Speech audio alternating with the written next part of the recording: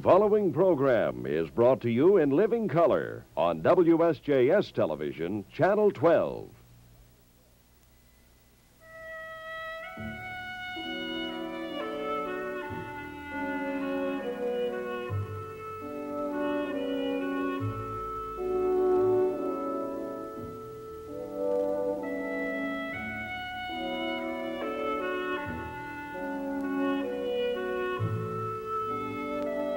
These are scenes from the Kernersville of the past, a nostalgic look at the history of the town, which bills itself as the hub of the Piedmont Golden Triangle.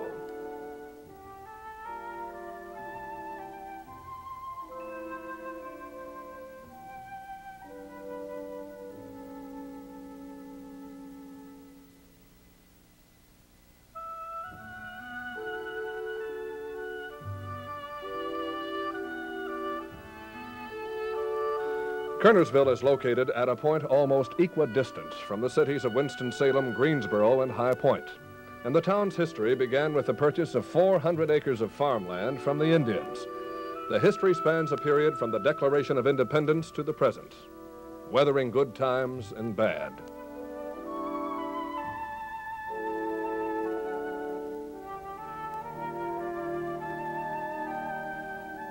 Beginning tonight with a pageant depicting the history of the town and continuing next week with a fashion show, historic tours, and dozens of other events, Kernersville gets underway with a week-long bicentennial celebration. The photographs you are watching were collected for the preparation of a special history, which was written and published in conjunction with the bicentennial.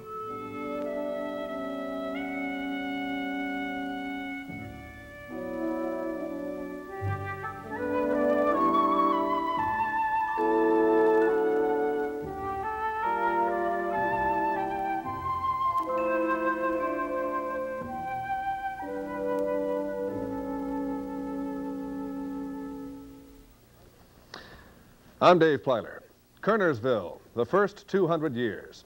The pictures you just seen we'll take a closer look at during our program tonight. I would like to introduce our guests on Kernersville, the first 200 years. Mrs. Cornelia Adams, historian for the Kernersville Bicentennial. Mr. Jack White, who is assistant to the president of Salem College and also heads up the Kerners Folly Restoration Corporation. And a longtime resident of Kernersville and a businessman in Kernersville, Mr. Kenneth Greenfield. We have several old homes to look at, and Mrs. Adams will take a look now at our first home. And won't you describe what we're seeing? Well, this is the home of Nathaniel Kerner. Nathaniel was the son of John Frederick. John Frederick was the son of Joseph, who was the original Kerner. Most of the Kerner homes were made out of brick. They were made by the people themselves. These walls are 14 inches thick. This house is situated right next door to the Main Street United Methodist Church. A descendant of Mr. Jule Kerner, who did Kerner's Folly, is now the owner and lives in this home. These homes that we're looking at this evening will be open for tour during the bicentennial. We have about 4 more homes that we'll look at. Jack, you've seen some of these homes.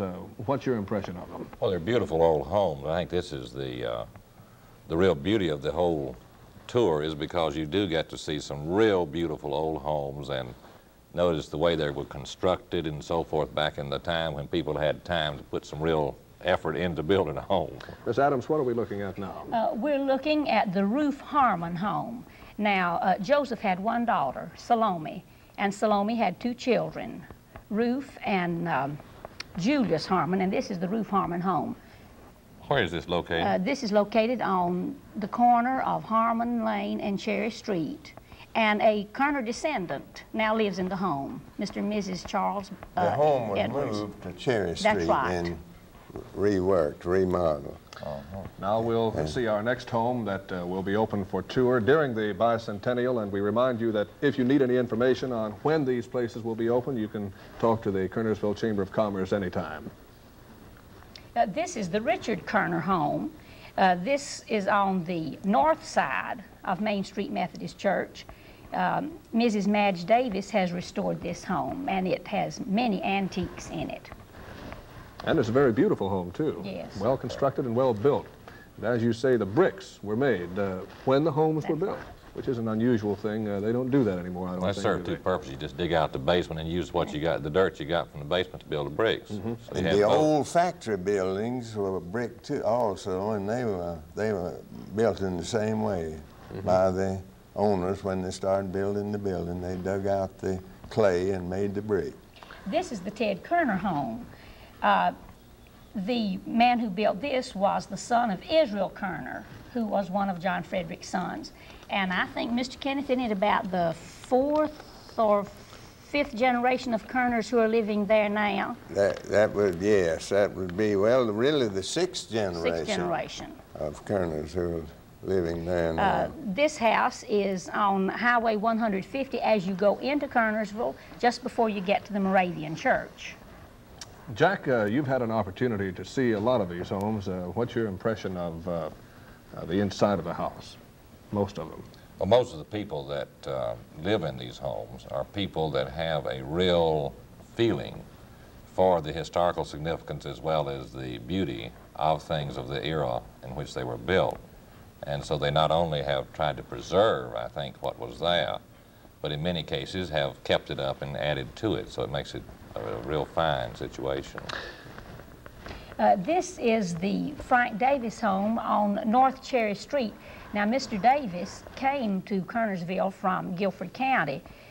He was a businessman there. He built this house about 1880, and he was mayor of Kernersville for, some 18 to 20 years. His daughter and granddaughter, and his great-granddaughter is living there now, that's right.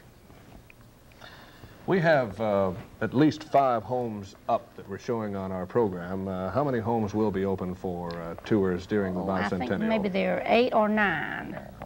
9. You won't have any difficulty getting in? No, you won't have any difficulty. Will we have tour guides at the homes when you arrive? That's right, and the tickets may be obtained from the Chamber of Commerce, which is on the square. WSJS Television has produced In Search of Memories, a series on old homes as part of our photo project. The photo series covers historic buildings in North Carolina and various scenes, and probably, I would say, Jack, Mr. Greenfield, and Miss Adams, the most famous of all the old homes in Kernersville, and possibly one of the most famous homes in the state, is the old Kerner's Folly. We have a film of the Folly, which we'll show now.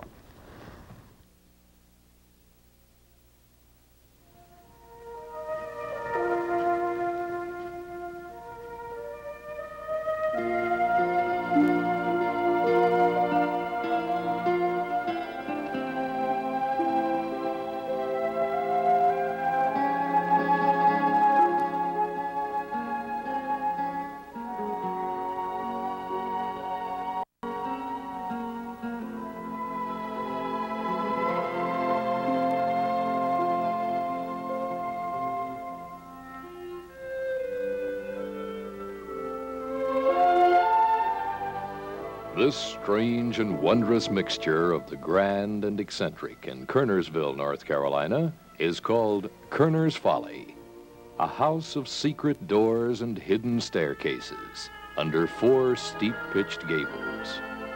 A monument to the young heart of its 27-year-old builder, Jules Gilmer Kerner.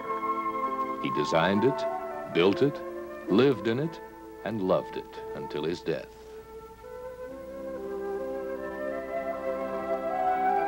From the time he began construction in 1878, he oversaw each phase of building, and throughout the remainder of his long life, he added to the interior and exterior detail until the house reflected his own unconventional joy of living. From a distance, Kerner's Folly presents a facade of quaint grandeur. But as one draws nearer, the towers and steps of the arched verandas begin to build an air of seeming mystery, a sort of fairy castle atmosphere that was Jules Kerner's delight.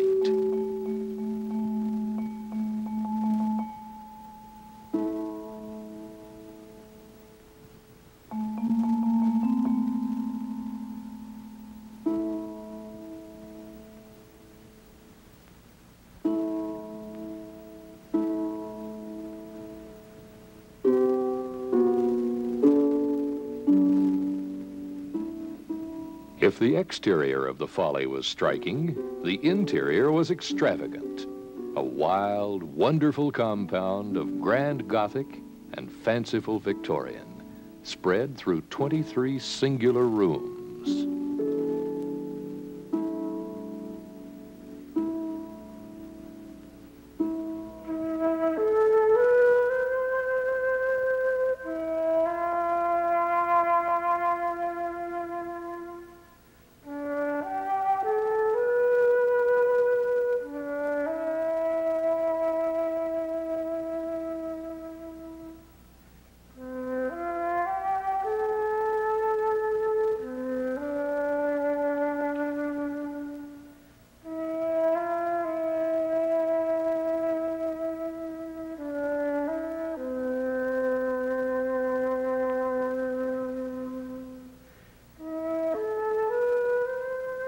These figures flank a doorway in the Folly ballroom or reception room on the second floor.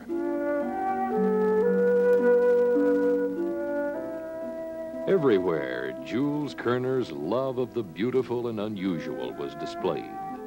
A commercial artist himself, he brought to residence in the Folly Herr Caesar Milk, a German member of the Kaiser's Royal Art Academy.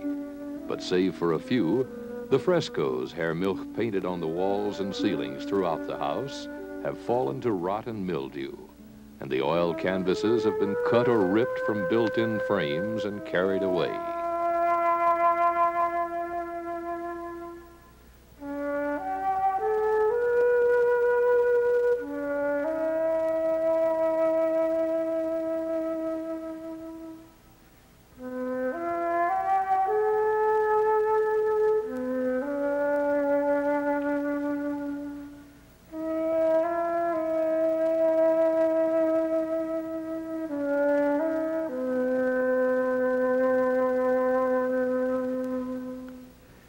The ballroom's 13 massive mirrors still picture much of the original Folly furnishings, ravaged by time and vandalism, but impressive, even in ruin and disrepair.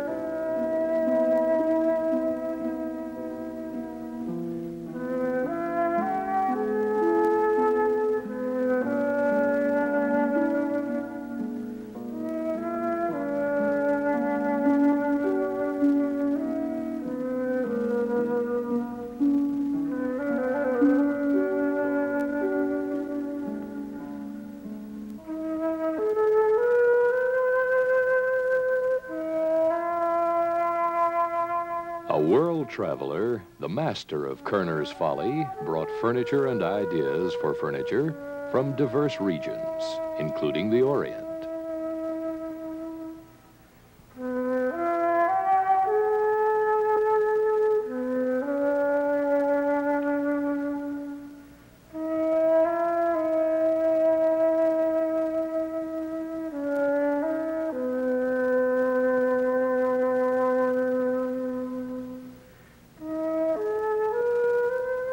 To a great extent, the furnishings of the Folly have remained intact, simply because they cannot physically be taken from the house.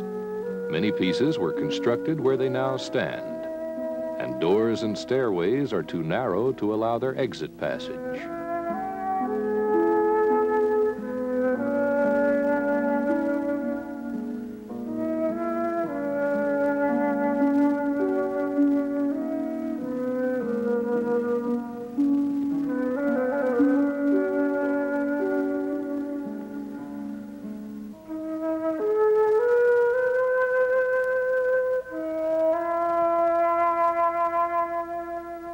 There is a fireplace for each room and hallway in the Folly.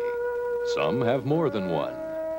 In every case, they exemplify Jules Kerner's love for the ornamental.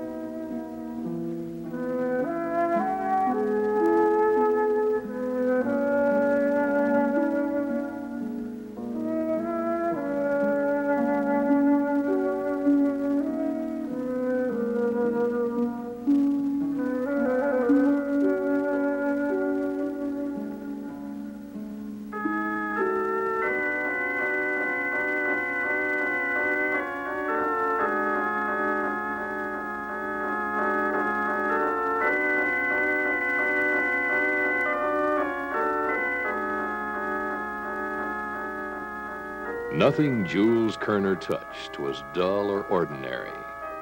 The canopies are long since rotted or stolen away, but the brass and enameled beds in 2 small second-floor guest rooms were marvels, even in their own day.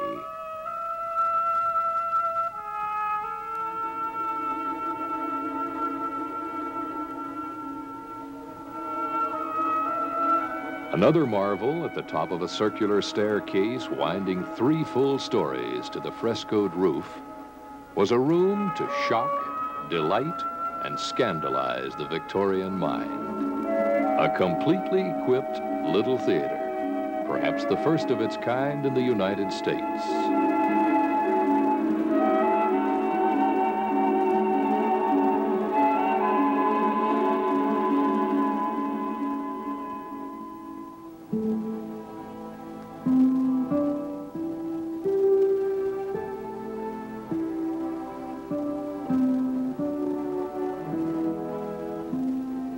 Mrs. Jules Kerner, born Polly Alice Maston in what is now Winston-Salem, North Carolina, herself wrote and acted in many of the family plays presented in the Folly Theater.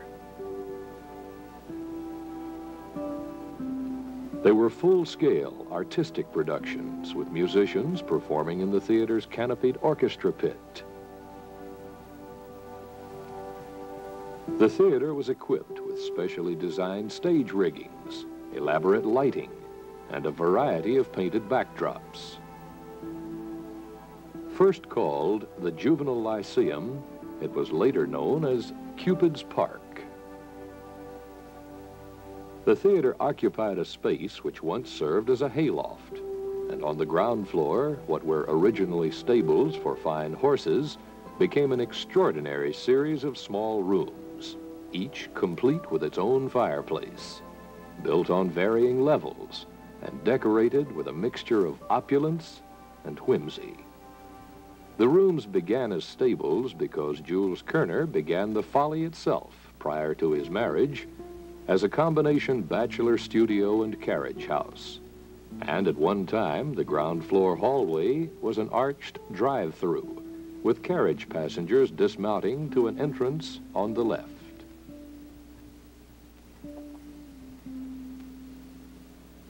As converted, the hallway ran from a sun-drenched dining area at one extremity, past huge fireplaces, to what most persons called the front door, although Jules Kerner might have disagreed. He designed the house to face the world foursquare, and any entrance could be considered the Folly's front. When the driveway was enclosed, much of the furniture required to fill it was constructed on the spot, and there it remains today, executed with a baronial flourish and massiveness which defies removal. It has withstood the passing years with surprising success.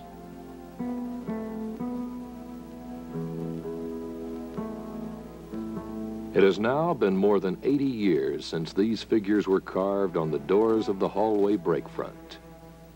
The soft patina of old wood is dulled by the gathering dust, and the empty Folly decays with advancing seasons, its future cloudy and in doubt.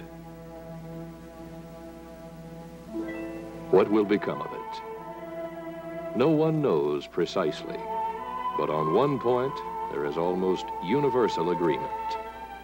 If Jules Kerner's house dies, and this could happen, it would surely be among the saddest and most useless of all possible follies.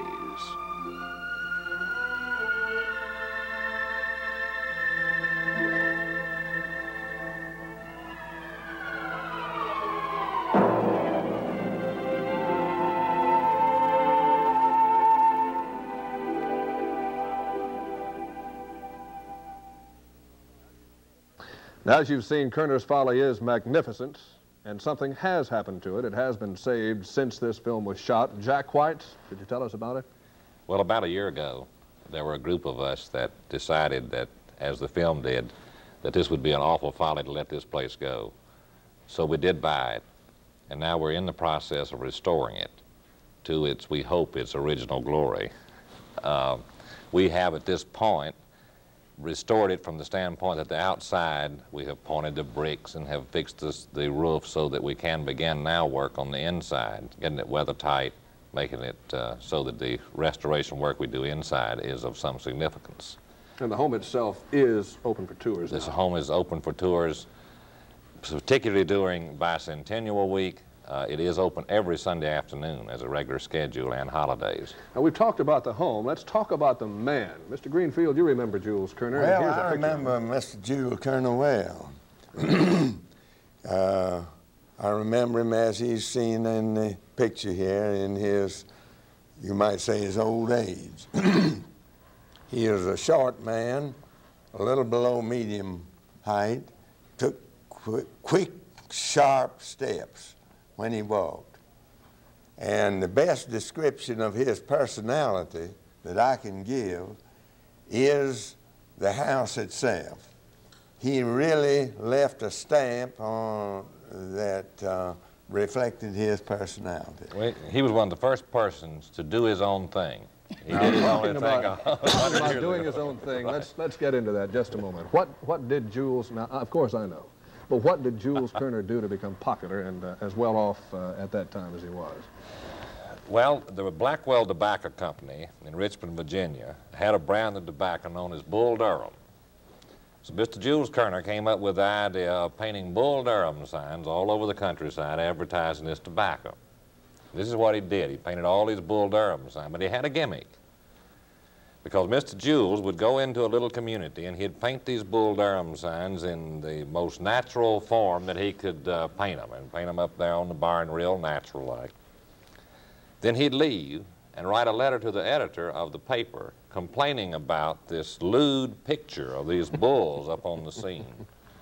And of course, everybody in town read the letter. Everybody goes out and looks at the Bull Durham sign. Then he, after appropriate time, would write back a letter apologizing for having painted the sign in that fashion, and would go back and paint a fence over the offending portions of the bull. He was also quite a showman. We have another picture that shows him posing inside of the Folly. Mr. Greenfield, who is with Mr. Kerner here? Mrs. Kerner was a very wonderful lady, and she's shown in the picture, and also his two children. There were two children, Jules Gilmer Kerner, whom we knew as Gilmer Kerner, and Miss Doré, who married Mr. Donald at Oak Ridge, and she is still living. Mrs. Donald is still living. Mr. Gilmer Kerner was a lawyer in Washington during most of his life, and that's a picture of the family group. At the beginning of the program, we showed several scenes of Kernersville, and we'll look at those in just a few moments. But here's something, Jack, that you took out of the Folly and brought down for our program. This is a Cupid that was done by Caesar Mills. Now, Mr. Kerner got Caesar Mills to come over and do these paintings from New York. He was a graduate of the Royal Academy in Berlin. We have been studying the interior of the Folly. One of the most significant things is that all of the paintings are the only existing examples of the German itinerant artist that came around about the turn of the century. And this is an example of the type of art that they have done. We feel that this is very necessary to preserve it, and at this point are trying to get in touch with people that know about preserving art and how to preserve pieces of art. It's a magnificent piece of work. Now let's take a look at some of the pictures that we saw earlier in the program. Mr. Greenfield, Miss Adams, Jack, what do we see here? Well, you see the old inn, the original Crossroads Inn, at the crossroads of Kernersville, where the north-south highway crossed the east-west highway. If they could have been called highways in the early days, they were stagecoach roads, mud roads. One of the things I understand about Kernersville years ago is it used to be known as a main stop between New York and Atlanta. Yes, because that was a place where they changed the horses and furnished meals and put up travelers overnight. Speaking of horses, what are we looking at here? Now, this is Mr. Kerner's team of horses, Daisy and Maud, hitched tandem. He got that idea in Germany, in one of his visits over there, and one horse was in front of the other, tandem, instead of abreast. And that is his later stables and barn after he moved out of the Folly. At one time, didn't Mr. Kerner have the horses inside the Folly? When he originally built it, that was the way he wanted it. Just then he got married and had to build the stables down the street somewhere. That was a German style, you know, the animals in the building were the people in the home. Now we have another picture that I think you probably remember, Miss Adams. This is the old Kernersville Academy. Kernersville has been known really for its interest in education, schools as far back as 1854. And this academy was established in 1858 and stayed in existence until 1907. And there were many other schools too. This building, incidentally, is located still, well, it's still in Kernersville, but it's no longer the academy, is that correct? No, this building has been taken down. It's where the S&R Motor Company is now located. Yeah. This was taken down in An interesting thing about the location of this academy was that this is in the exact center of town, and the way the town was laid out, they took this as a central point and drew a circle around. And that was the boundaries of the town. This must be a 4th of July parade. It is. I feel sure. Every year, you know, this is a big deal in Kernersville, has been for years. The 4th of July celebration was one of the big things that everybody in the whole community, everybody in Forsyth County remembers about Kernersville, the 4th of July. It's really nostalgic to have an opportunity to take a look at all these pictures, and we have many, many more that we won't have time to get into, and we've had very little time, it seems like, to discuss what is going on in Kernersville, but the week of Bicentennial has begun, 200 years, the first 200 years in Kernersville, and many things, beard contests, the tours of the old homes of Kerner's Folly, a pageant. Several things are going on to make the Kernersville area a fun place to visit for the next week. Square dance. And square dancing in the middle of the town. We don't want to forget that. Religious Heritage Sunday. We're going to walk to church. And I think that too will be a highlight of the Bicentennial. Our guests, Miss Cornelia Adams, historian for the town of Kernersville Bicentennial, Mr. Jack White, who is with the Kernersville Restoration Corporation, and longtime businessman and resident of Kernersville, Mr. Kenneth Greenfield. We hope you've enjoyed our program, Kernersville, the first 200 years. And we wonder what the next 200 years will be like. Thank you for joining us. I'm Dave Plyler, WSJS News. Good night. Kernersville, the first 200 years, came to you from Broadcast House and was a WSJS News production.